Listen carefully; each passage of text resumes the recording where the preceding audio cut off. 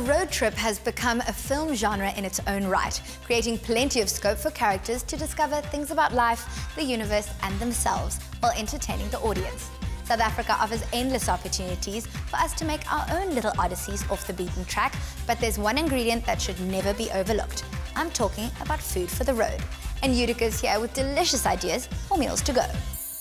The mere mention of a road trip was enough to create much excitement in our household. I have an older brother and 4 cousins, and we always road trip together. We were an absolute handful. My grandparents would load us into a VW vehicle. I have no idea how we got all of these kids into that car, and off we went. It was never the destination, it was always the journey, and what we kids called road food or Padkos. I'm recreating some of my grand's favorite dishes and her specialties. We have her delicious mealie cake. It's buttery and made with grated white mealies, roasted chicken and mushroom pie, and then a Bombay chicken served with potato salad. It's perfect dishes for a road trip. I'm starting out with the mealie cake, soft butter going into the mixing bowl. Let's get this attachment on. Cream the butter until it's light and fluffy.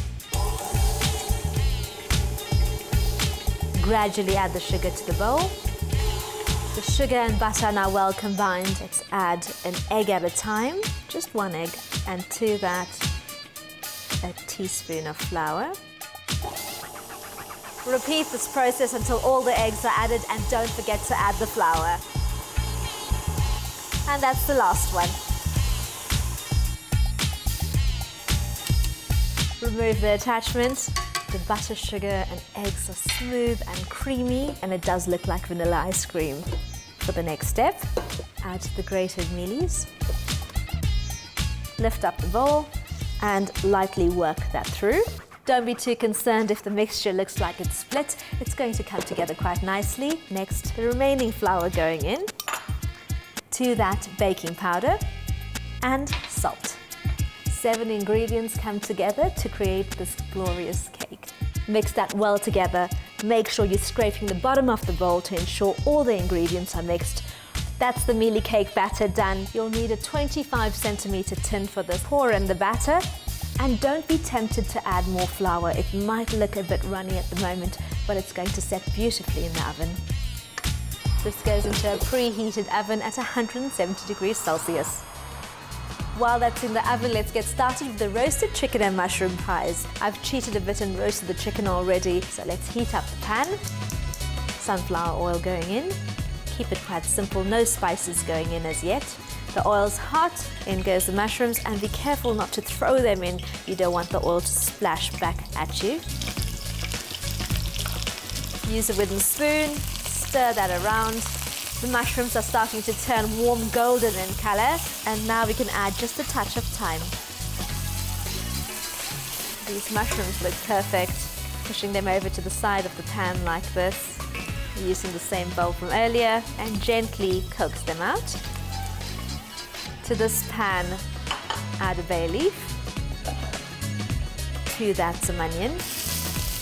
To the onion, add salt. Fresh thyme going into this as well. Stir that in. To this, add grated carrots.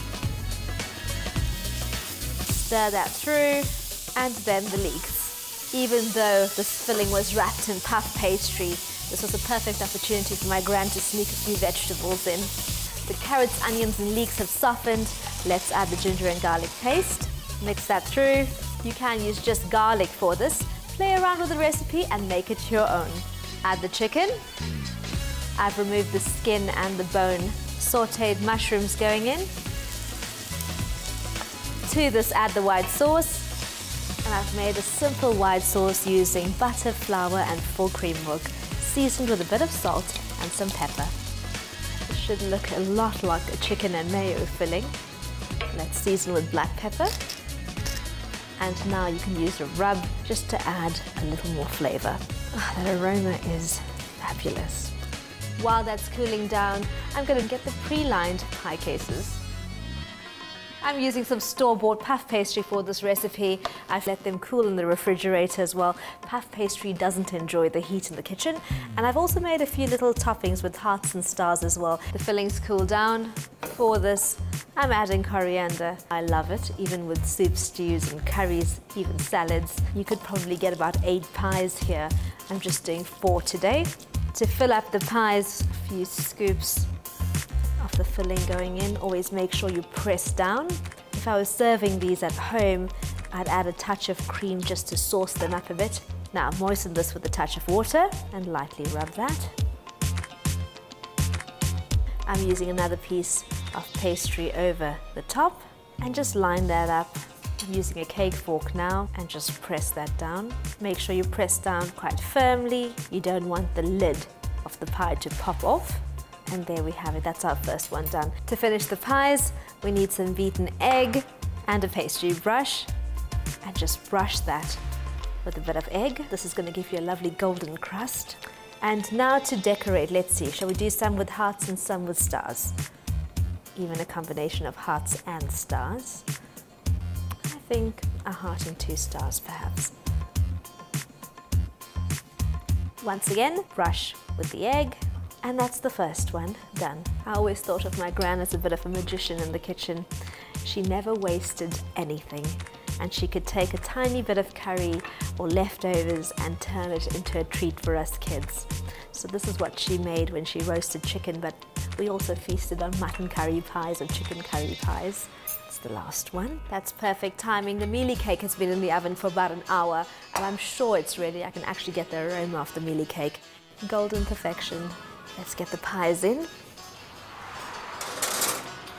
While that's in the oven, I'm going to start with the Bombay chicken, and for that we're going to heat some sunflower oil going into a hot pan, and to that add finely chopped onions, a level teaspoon of salt going in, some curry leaves, 2 green chilies. I'm not going to slice them in half, I'm just going to snap them. Don't want too much chili burn in this, and lightly mix that around. To this I'm adding some ginger and then some garlic. There's a fair bit of garlic going in. Next ingredient, red chili powder. Quick stir just for a few seconds, and next in goes the chicken thighs. Chicken thigh fillets work best for this recipe. They don't dry out as well and they have the best flavor. To the chicken add a touch of cumin, a teaspoon of coriander, a touch of garam masala and some turmeric. Mix those spices in and use the wooden spoon and scrape the pan. You can see the marinade on the bottom of the pan is quite sticky. For a bit of zing now, I've got some lemon cheeks. Squeeze that over. Lastly, season with some black pepper. The chicken's ready. Let's start packing our food for our road trip.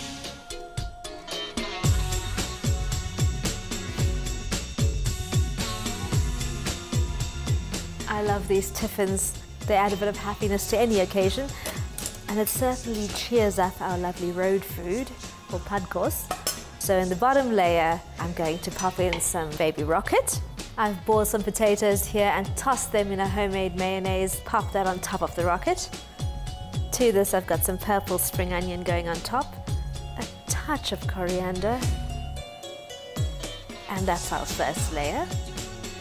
For the next one, I've got the Bombay chicken here, and that's going to go into the second tier of our tiffin. A touch of coriander going on top of that. This is starting to feel like a tower of treats. And for the top layer, a good doorstop size of this mealie cake going in. And what's lovely about it is that it doesn't need cream or butter. There's enough in there already. Clip it in place. I'm sure it's time to take out the pies. Let's take a look.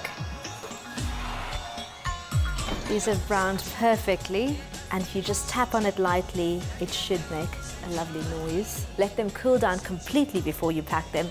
If you pack a hot pie, it's going to turn soggy. My grandparents shared their love of life and adventure with me. With that came many memorable road trips. I hope my tips and recipes today inspire you to plan that family road trip.